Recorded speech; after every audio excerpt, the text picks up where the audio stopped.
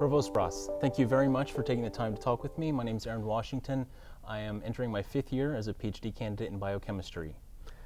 Nice meeting you, Aaron. I'm Rafael. I'm the Provost and Executive Vice President of Georgia Tech, and it's really wonderful to be here with you.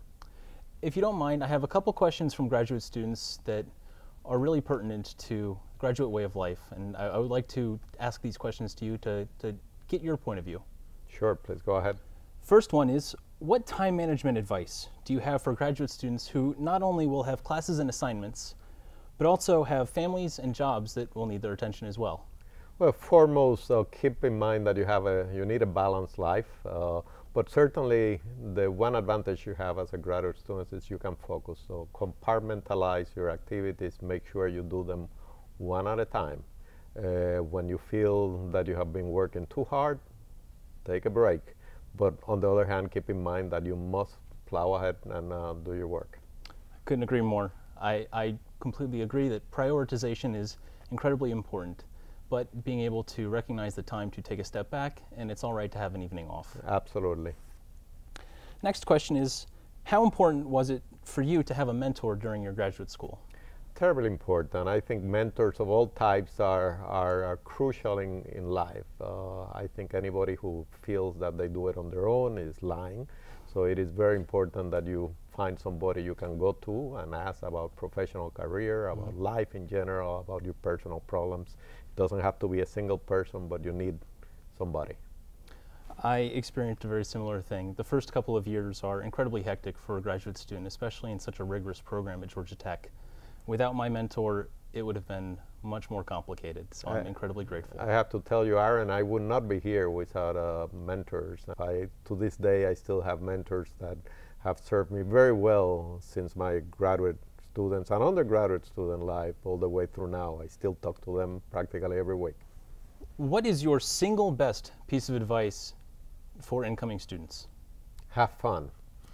There's no question about it that this is the best time in life, biased opinion, but I really believe that's the case. It's an opportunity to focus, to do what you like. You're here because you want to be, not because somebody's making you to be here. So the important thing is enjoy it, have fun. Some of the things that I've learned along the way is it's always important to carry a poncho and a snack. You never know when the Atlanta rain is going to hit. You never know when an experiment is going to run longer. That's good. Very, very, very good advice. The next question that I have for you, what did you find most surprising or appealing about Georgia Tech and Atlanta in general?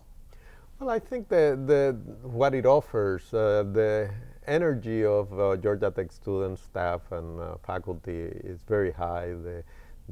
What I would call the healthy ambition to excel, the ability to be flexible, the ability to take risks and do new things. So that is, to me, I wouldn't describe it as surprising. It's satisfying. I expected that. That's why I'm here. Mm-hmm. I share that view.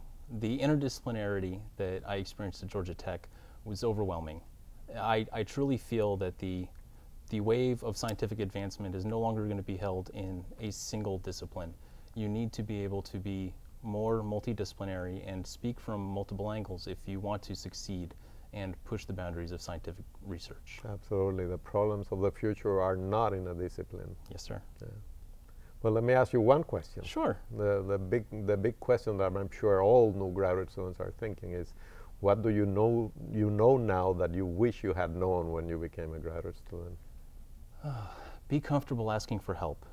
We are all here to be better at whatever we're here for, regardless of your college or your degree. You want to be the best you can be. Feel free and feel comfortable in learning to ask for help, looking for fresh eyes at your project if it's stuck, looking for help if you just need a friendly ear and you're going through a rough patch of your own, or just asking for help to get to that next phase of your research and when you get to your quals, your qualifying exams, or your proposal. Very good. I think that's good advice. Again, the point and what you're describing is ask for help, enjoy it.